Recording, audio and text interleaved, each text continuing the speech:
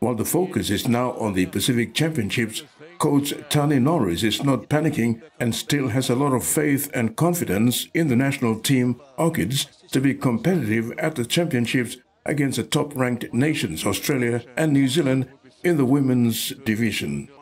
In the Women's Cup division, while it's a work in progress for the former Australian Test player, Norris would use Sunday's PM's match to adjust and amend a final team for their first hit-out against Australia. Speaking after the match, Norris said despite the blowout score, she was particularly impressed with the girls' great fighting spirits shown throughout the contest, something they should take as a learning curve against a tough Australian side. Norris said they did some good defence in the middle, but need to be better on the edges. Really tough Australian side that we're up against, and they got us in that first half. They played some really good footy. We didn't adjust quick enough, and it's something the girls are learning throughout the whole week. We did some really good stuff with the groundwork and our tackle through the middle of the field. We just got to get better on our edges. So, came out in the second half, had a really good chat at half time, and got some things right. And they only put 2 more tries on, which I was really happy with in the second half. So.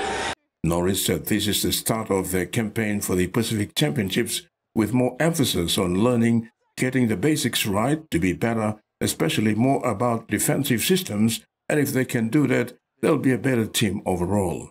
Really tough Australian side that we're up against, and they got us in that first half. They played some really good footy. We didn't adjust quick enough, and it's something the girls are learning throughout the whole week. We did some really good stuff with the groundwork and our tackle through the middle of the field. We just got to get better on our edges. So, came out in the second half, had a really good chat at half time, and got some things right. And they only put 2 more tries on, which I was really happy with in the second half. So.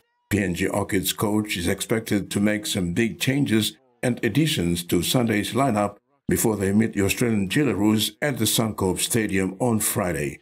Orchids' second game will be against New Zealand on the 3rd of November at the Santos National Football Stadium, Port Moresby.